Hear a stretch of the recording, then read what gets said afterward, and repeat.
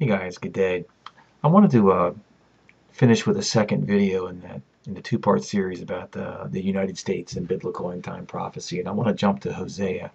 I just finished a video a few minutes ago about Hosea, and as I said in that video, I talked about how the United States can clearly be determined as the modern representation of the tribe of Ephraim.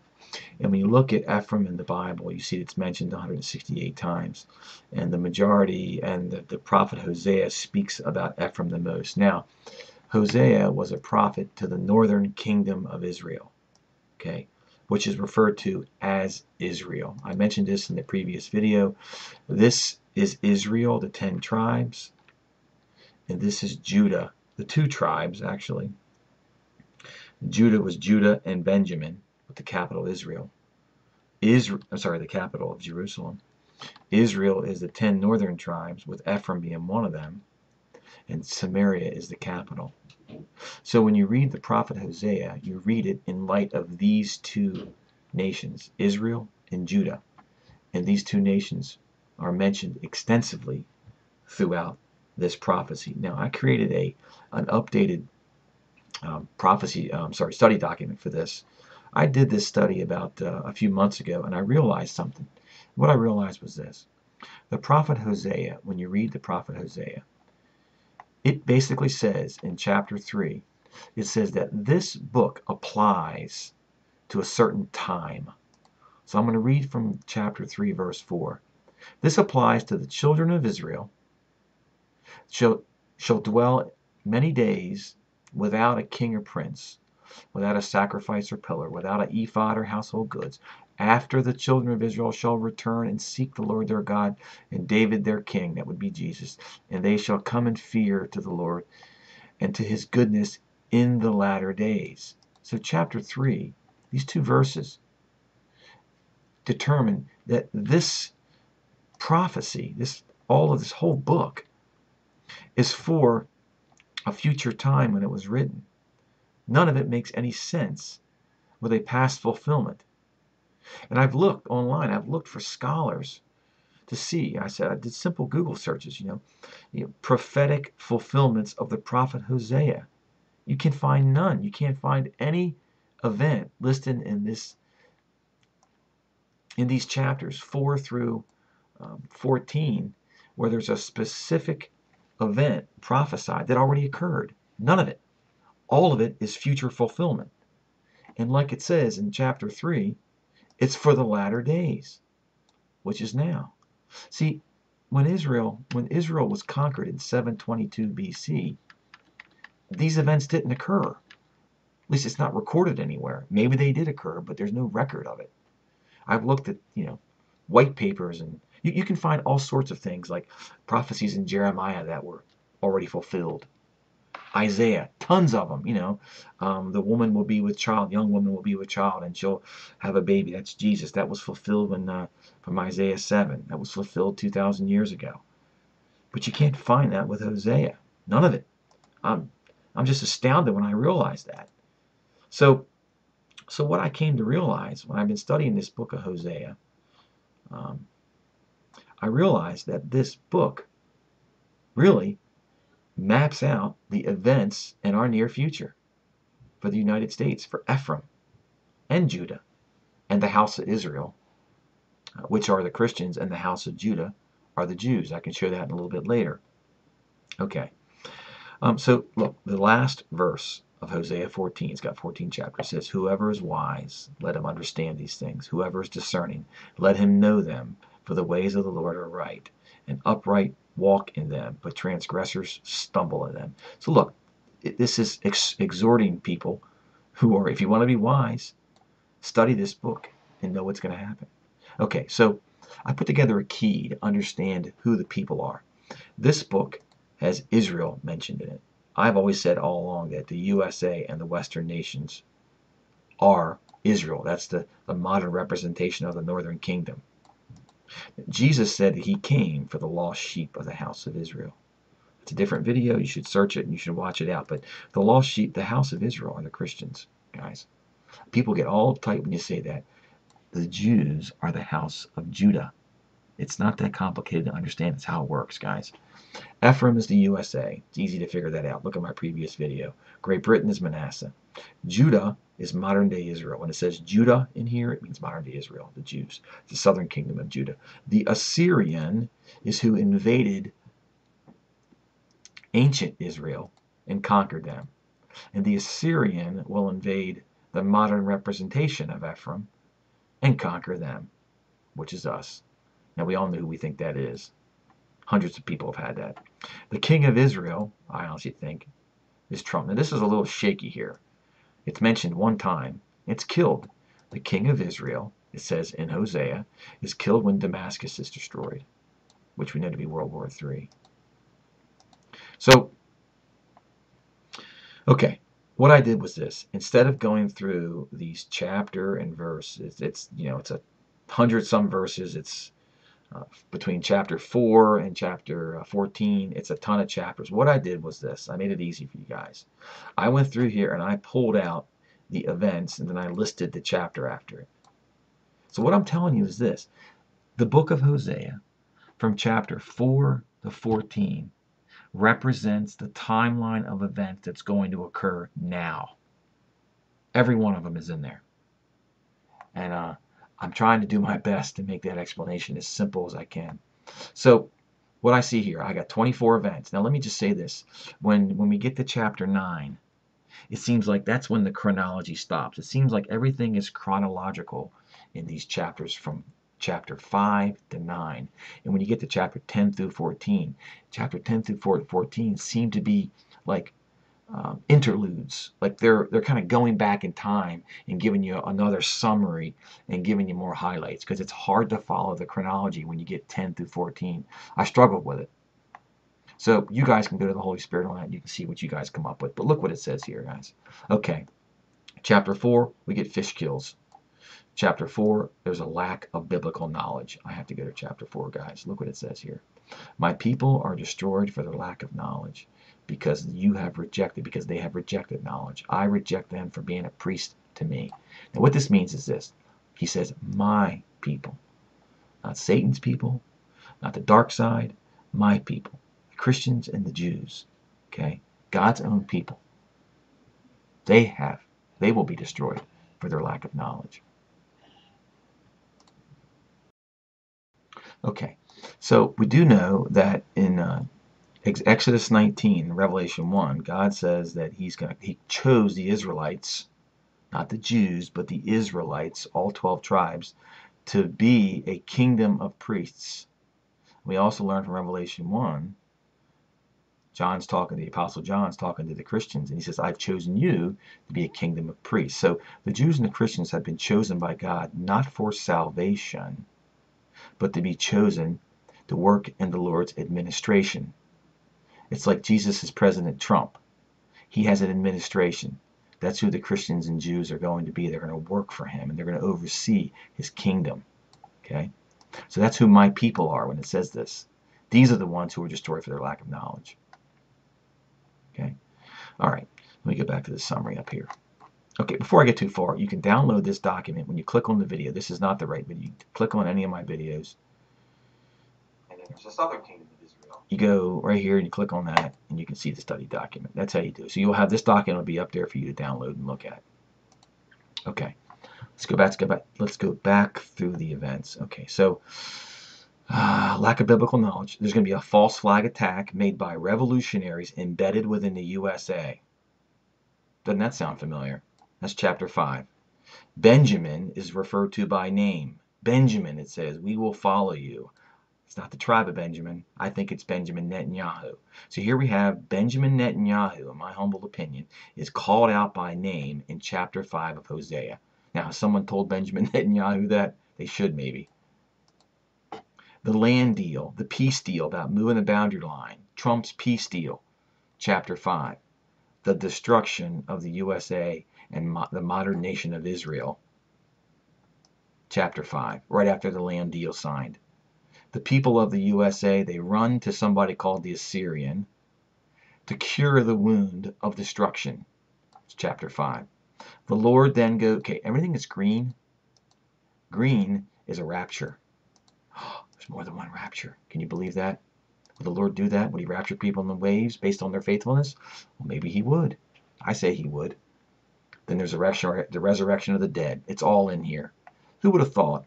1 Corinthians chapter 15, that the last trumpet, the corruptible shall be changed to incorruptible. That would be prophesied on a timeline in Hosea. Who would have thought that? Okay. So after the USA runs to the Assyrian, or about the same time, I can't say exactly when, the Lord will tear away the little ones of the flock. That's the children being taken. That's going to make people go berserk when that goes down. You've heard people talk about that before. And right after the Lord tears away the little ones, the church, the left behind church, seeks after the Lord earnestly. And somehow they understand that on the third day they will be revived or raptured. Maybe 3 days of darkness? That's chapter 6. The 144,000, the prophets show up and they cut down the left behind lukewarm churches. It says that the prophets will hewn them, will cut them down. Because after the children go and the first round of people, the faithful church goes, the left behind are going to be pretty darn mad, and they're going to be filling the churches up, screaming and yelling at the pastors, why didn't somebody tell them about this? And then meanwhile, the government will be bringing up the alien ETs. But the 144,000 show up, or the prophets, says the prophets, I think that's who that is, and they set everyone straight. And of course, there's hatred in the house of God, it says, when that goes down. Then out of the blue, a terrible thing occurs. It says, whoredom is found in Ephraim. I say that's the abomination that causes desolation. And then right after that, there's a second rapture, a second harvest. And it says, of the Jews, just after the abomination, chapter 6. Who would have thought that? No one would ever guess there's going to be a rapture of the Jews. But that's what it says. And then all of a sudden, an evil king is now in charge. I think it's this guy. He takes over. And there's much intrigue and evil deeds done. So let's go look at chapter 5 and chapter 6 together to see these events. Okay. Chapter 5 starts out. Hear this, O priests. Pay attention, O house of Israel. It's the Christian church, the house of Israel, in my opinion. Okay, it says this. Revolters have gone deep into slaughter. These are the revolters from 2 Thessalonians 2. It says that now, when you see gray text, I'm inserting other text from other parts of the Bible so that the Bible can interpret the Bible. That's how you interpret the Bible the best way. And in 2 Thessalonians 2, it brings up the man of lawlessness. It says, let no one deceive you in any way, for that day, that's the day of the gathering, will not come unless the rebellion, the revolt, comes first, and the man of lawlessness is revealed.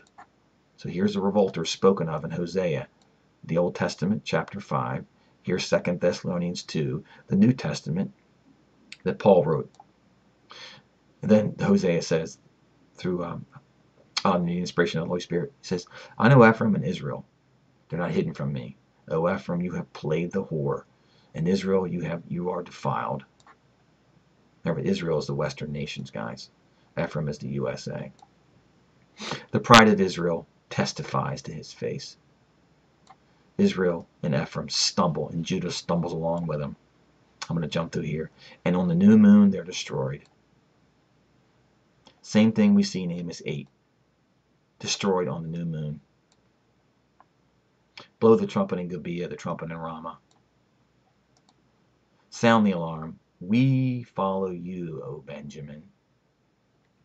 Benjamin Netanyahu, in my opinion. I don't think it's a tribe of Benjamin. Benjamin Netanyahu. Ephraim shall become a desolation in the day of punishment among the tribes. The princes of Judah, it's modern day Israel, are like those who move a landmark, which is a boundary line, the peace treaty. Upon them I will pour out my wrath like water. Immediate destruction when they yell peace, peace. 1 Thessalonians 5, when they're saying there is peace and security, sudden destruction will come upon them like labor pains upon a pregnant woman, and they will not escape.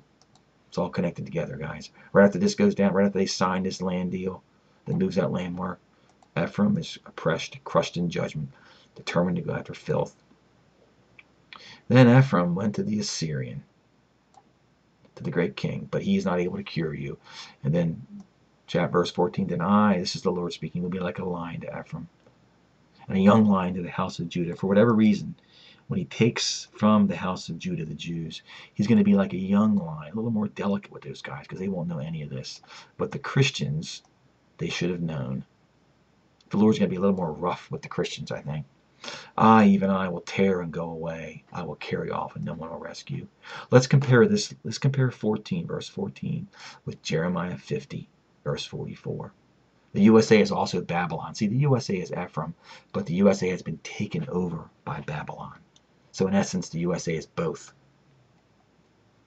Like I said, behold, like a lion coming up from the thicket of the Jordan against the perennial pasture, I, the Lord, will make them run away from her, and I will appoint over whomever I choose. That would be the 144,000. For who is like me? Who will summon me? What shepherd, what modern-day pastor can stand before me? Therefore, hear the plan the Lord has made against Babylon. Surely the little ones, that's the children of the flock, will be dragged away, taken, and those left behind will be appalled. That's what it says. I didn't put that in there. And then after these kids are taken by this lion, then Jesus says, I will return to my place, heavenly Mount Zion, until they acknowledge their guilt and seek my face. And in their distress, they will earnestly seek me. These people are the first left behind group. Then it goes right into chapter 6, Hosea 6. And the people there say, come, let us return to the Lord. They immediately know. They go and they cry to God in heaven. They cry and they call out his name. For he has torn us. I will tear away. He struck us down, but he will bind us up. After 2 days, he will revive us. On the third day, he will rise us up. I think this is the rapture of the true church. That we may stand before him. That's Revelation 7, I think. Look, he will come to us like showers as the spring rains that water the earth. Is this in the springtime of the year when this goes down? Then God says, what will I do with you, O Ephraim, USA? What shall I do with you, O Judah, modern Israel? Your love is like a morning cloud, like dew that goes away early. Therefore I have hewn you, I have cut you down by the prophets. I have slain them by the words of my mouth. Isaiah 28 talks about this, line upon line, precept upon precept. For I desire steadfast love and not justice, sacrifice, the knowledge of God rather than burnt offerings. So look, I've gone through 6, right? Look what happens when we get to the end of verse 6. It says, in the house of Israel, it's a Christian church, I have seen a horrible thing. Abomination. Ephraim's, USA's whoredom is there. Israel is defiled. That's what I think it is, guys. The man of lawlessness is revealed, the son of destruction, who exalts himself above every so-called God, an object of worship. And he takes his seat in the temple. Now, the temple could be two things. Paul tells us that we Christians are a temple of the Holy Spirit. But we also have a temple in Israel. The Lincoln Memorial, it's actually a temple. I think he's going to be in there doing this, proclaiming himself to be the Messiah. Then it says this, for you also, O Judah, which is modern-day Israel, a harvest is appointed to you when I restore the fortunes of my people. I think it's the second rapture. It's right there. The Jews get raptured too. Or harvest, whatever. In that day, Isaiah 11:11, I will extend the Lord speaking, and in that day the Lord will extend his hand yet a second time to recover the remnant that remains his people. What does that mean? I get people all the time that says there's one rapture and that's it. Come on, guys.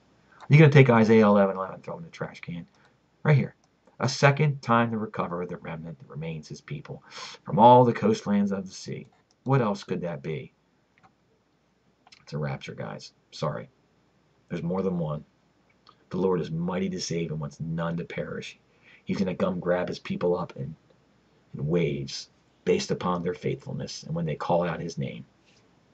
Okay, starting with Hosea 7, it looks like through intrigue, this new king has become king, and by their evil, the king is glad. And there's a day of the king, I guess, when he gets inaugurated, and the princes, the congressmen, get sick, and their hearts are like an oven. For their hearts like an oven, they approach their intrigue. Then strangers come, the foreigners come, the aid workers, when the asteroid hits, they come, and China and all those guys come over here to help us.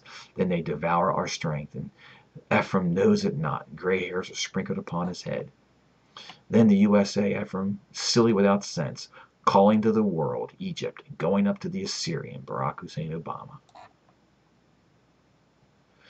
Then the princes shall fall by the sword. Those who were left behind trying to make it right, they can't do it. I think that's the congressman. They're going to try to fight back and it won't work.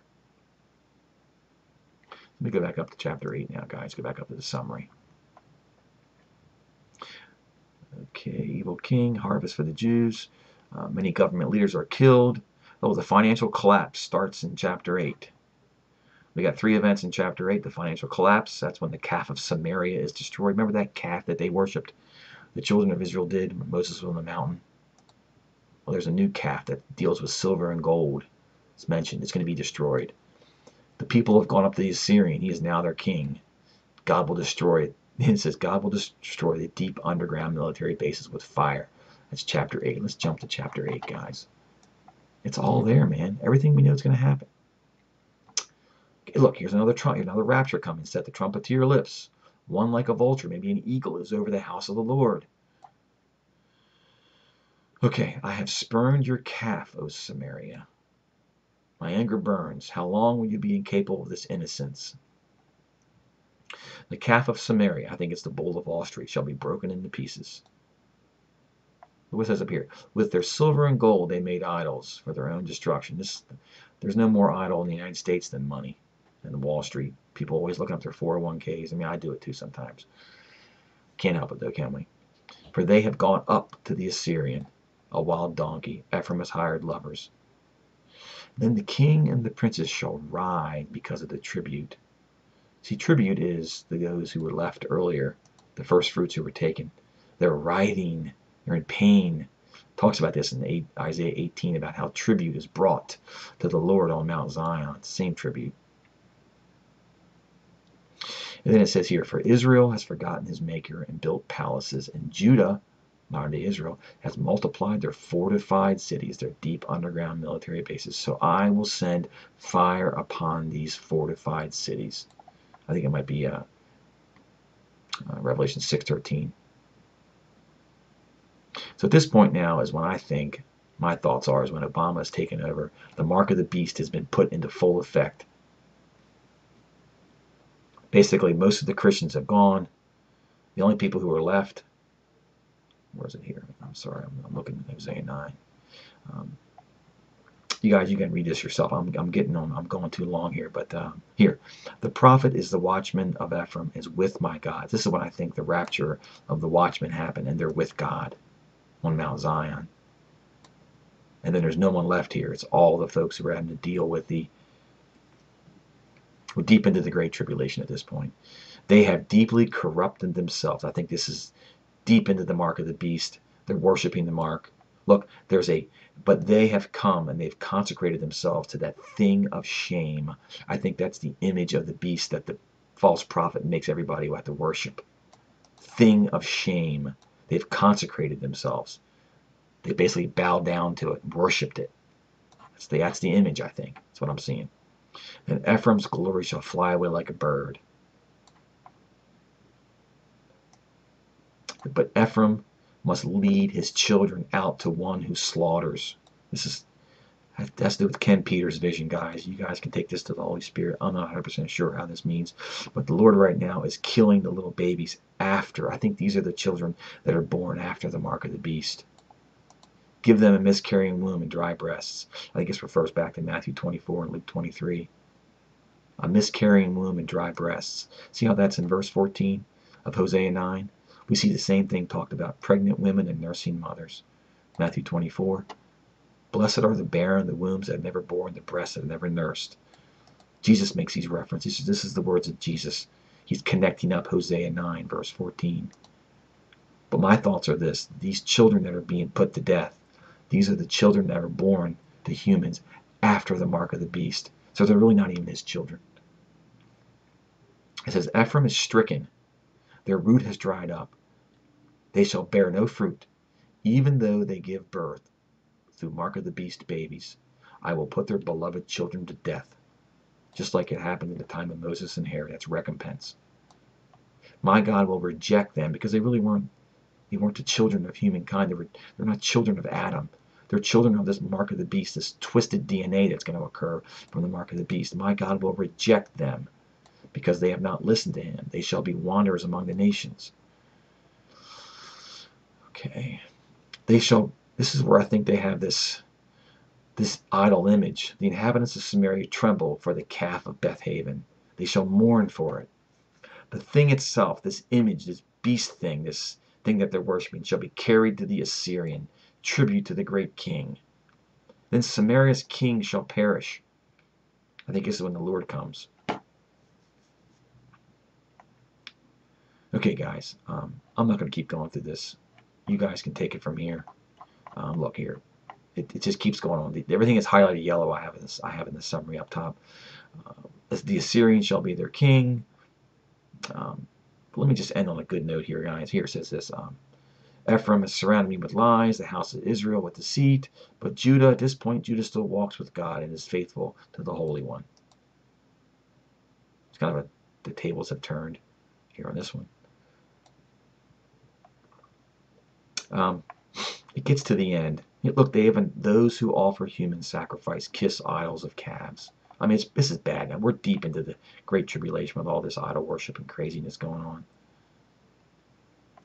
So here we got the resurrection.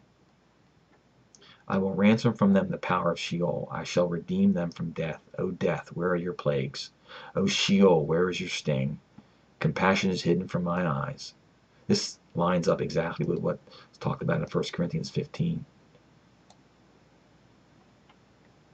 So you get down here to chapter 14, and basically here's a plea to return to the Lord. They realize that the Assyrian can't save them. And they return and they dwell beneath the shadow of the Lord.